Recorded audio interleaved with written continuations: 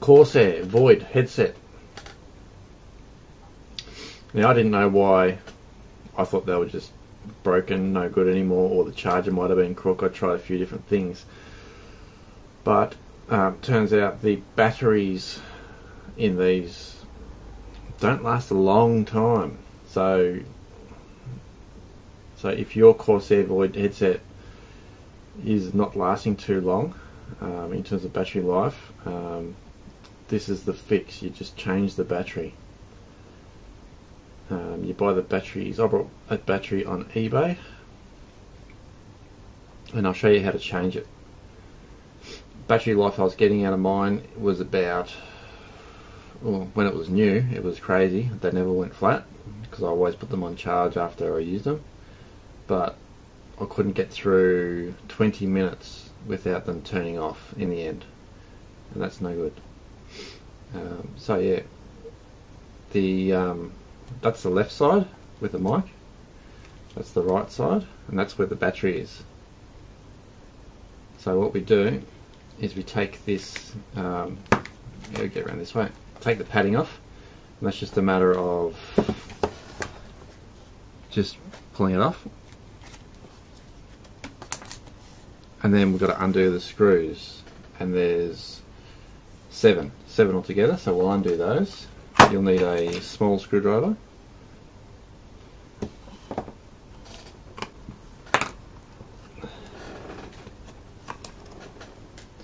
Okay, with all 7 screws removed, very carefully lift it up, because there's very fine wires attached to the driver, so you pull it to the side. Now there's 3 more screws to undo on the battery plate here. See that? My fat fingers are covering it. So you want to undo those 3 screws, which I have done already. Thinking ahead, is double-sided taped to this. You just pull that connector out carefully, but pull it out. So what you want to do is get something flat under there and lever it out. I actually didn't use the correct prying tool and put a hole in it, so I've taped it up. And ideally you don't want to do that because they're apparently, it's a lithium battery, so it's not good for you. Anyway, moving right along, we've got to get the new battery, that's it. So let's have a look. New battery apparently is in here. So I've got this great big box, which I haven't opened. This is the battery that's in there, apparently. Let's check that out. As it turns out, this is an unboxing video as well.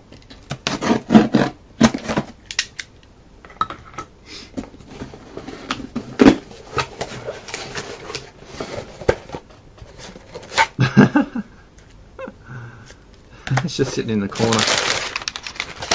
Maybe. Alright. Did I get a battery? What's this involve? Okay, so that's the battery. Find those on eBay. You can just type in 1400 milliamp hour Corsair 3.7 volts. That's the packet it comes in. Fancy. What you might want to do is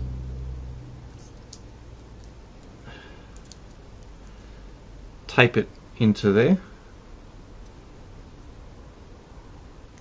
If you're fussy, I'm not going to bother. I'm just going to screw it in.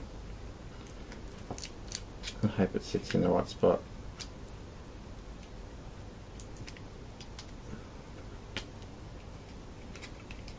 Yep, perfect. Because this battery is actually slightly fatter than the last one, it's going to be fine. it won't rattle around.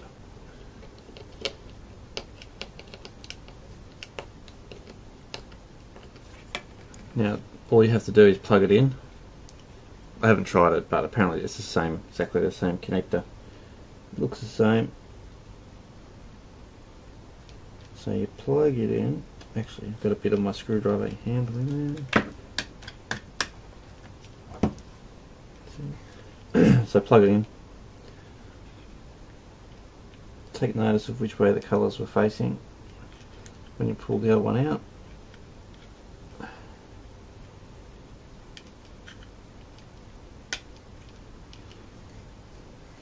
Or refer to this image. So we've got red facing towards the ins and black on the outer. Yellow will be in the middle. And that's that. So yeah, carefully with these wires because they're very thin and they will break. I guarantee you if you're not careful. I'm trying to get those wires off to the side.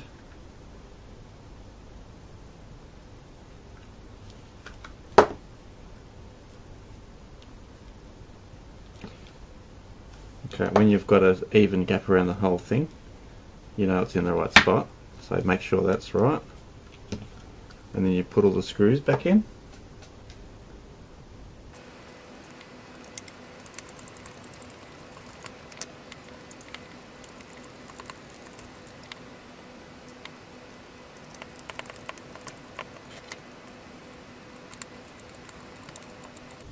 After you've done all the screws up, it's a matter of slipping this back on. So my suggestion would be from that pointy end first, pointiest end. What's the best way to show you? Probably from here. Put it on over there. Just glide it on over the top, around there, and you can literally just pull it, stretch the whole thing until you get it on. There you go, basically, that's it. And if you like, turn it on. There's charge in the battery from you, but plug it into your charge. It shouldn't take too long to fully charge up, and away you go. Hopefully you've got better than the rated hours that it originally came with, because the new replacement battery is 1400 milliamp hours from 1000 milliamp hours.